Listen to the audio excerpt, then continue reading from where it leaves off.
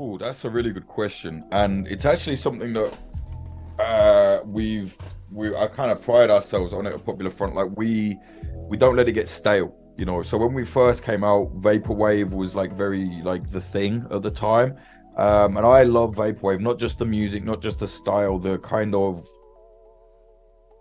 the philosophy behind it. I won't bore people with that, but there's a great book called Babbling Corpse, The Commodification of Ghosts, which sounds like a mouthful, but it's basically about the idea of where vaporwave came from, kind of recycling mainstream mainstays and making something very original out of it, you know. And I just love that, and we started using it a lot in what we did. That's how we kind of got actually separated ourselves. People were like, what? They're war on conflict, but they're using like vaporwave aesthetics like that, you know. At the time it was like, whoa. And then I noticed everybody start copying us, and they just were surface level. And I'm not being like, oh, I'm so deep. I'm a nerd. That's what it is. I'm not so deep, but I'm a nerd, and I like to really get into stuff, you know. So I was like, I seen these other people was copying it, but just kind of surface level. I don't think they really, which is fine, completely fine, you know. Like I always look at it as the idea that some people think every tattoo has to mean something. I think that no, not at all. I think if you want to have something cool in your body and you like the look of it, that's fine. And so it's, you know, I'm not one of these gatekeepers, but I just felt like, okay, well, we did this not just for the aesthetic reasons, and then they're copying it. So what do we do? Moan? No, they're not copying, but they're just, some of them were, to be honest, really were.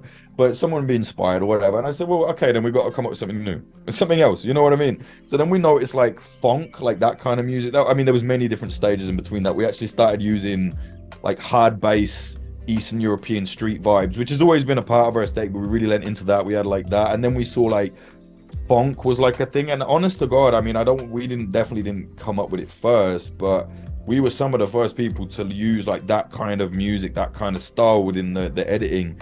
Now that's every war video, you know. I'm not saying they got that from us, but I definitely think we're like definitely some of the feet standing on that platform when that happened, you know. We definitely honed a lot of that. And I then was like, okay, so now we have to do something else. And basically, we're always trying to come up with something else, different style, even if it's tweaked a little bit. Like at the start, it was very black and pink. Now it's black and yellow, which sounds like, oh, who cares? But to me, like I said, I'm such a nerd. That's really important. Very specific details. Attention to detail is very important. And a lot of the things that inspire us and are in our docs, and there's a reason behind it, no one else will know, you know. But it's just a very little detail that someone will, you know. They'll go, did you use that sample in that because it means this? Yeah. And they're like, oh, I thought so. Like, yeah, like, you know. I really love that kind of almost like these esoteric details, and I think that's what makes up the DNA of something. It's not just, oh, we need a good designer. It's not, you need to have like inspirations coming from somewhere. And sorry, I know this is a long way of explaining it, and I really, really don't want it to sound like, oh, I'm such a creative genius, because I'm not. But I have my ideas and I like things, and I really research them. I'm into all sorts of different things. And when you put that into something and hone it into a specific style, it can't die. It can't, you know, it's because it's like you've created, well, it can die if you let it go stale, actually, that's a lie. But it should keep growing. If you stay interested, you stay curious, which I do. And it's not because, oh, that's how we've got to grow. I just am that way. And, you know, I mean, like yourself, like it's easy. I was thinking back to that TikTok thing when you were saying that, you're making me think, and we're people interested in media, right? We like to create things. Clearly, you're doing this, you reach out to me, you know, that's a step to reach out to someone like, hey, I want you on this. Like, it's actually kind of like a big deal, actually. And because it's very easy to just do nothing, actually, you know, you can just do nothing. That's easier. It's fucking nerve-wracking for people watching to reach out to Jake, considering that I was so blown away by his performance on the show, and then looking into his history and going, oh, wow, he's a big deal. He'll never respond. I didn't mean that about myself. I just meant like to even reach out to anyone. I have it as well, you know, like, but you have to do it. It's like I said, it's easier to be dormant and do nothing. 100%. But even so, we're interested in that, right?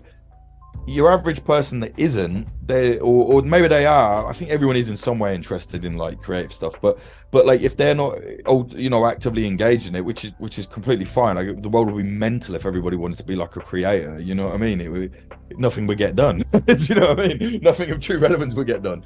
But you know, I think the most important people in society are definitely not the creators by any stretch. They're the fucking bin men and the bus drivers. So I'm not saying like we're the ones. My point is, we're already interested in this, right? So we think, I want to see something new, I want to see something new. It must be very difficult if you're not, or if you've just got too much time to having to do other things.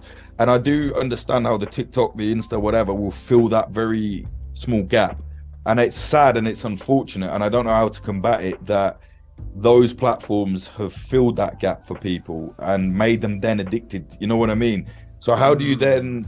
I'm going on about all this shit. I've just got, oh yeah, I'm inspired by all this fucking weird esoteric shit. I haven't got time for that. Most people don't have time for that.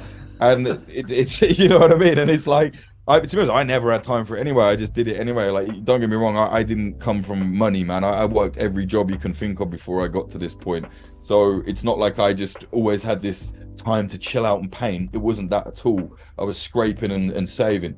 But now that it's at that point, and now that I've had that inclination to do it, yeah, okay, well, that's me. I've had all these ideas. But it must be difficult if you just don't have the time, where you I don't know, do you know what I'm saying? Like, you're not in that, you don't have, like, I have people sending me cool stuff. My friends were, oh, you like this, Jake, check this out. Like, a friend of mine the other day, I was talking to her about like some weird like occult stuff and like technology, and she was like, I know this book called Technosis. It's kind of mental, but she was like, you'll like it. Got it, loved it, great. How the hell else am I ever gonna find out about that thing? It's not, it's, you know what I mean? It's like I'm already in that circuit. So I don't know how you then, how else do you get hold of that stuff otherwise? You know, you're just getting regurgitated. Like, my point is, you can't blame, not that you are, but you can't blame the people that are at the receiving end of it. You know what I mean? They're just getting it, and there's often no other alternative, and it's very difficult to enter this space with something new and original when people are basically just being fed whatever they're getting fed in the 10 minutes. And to be honest, the best thing people want is a laugh.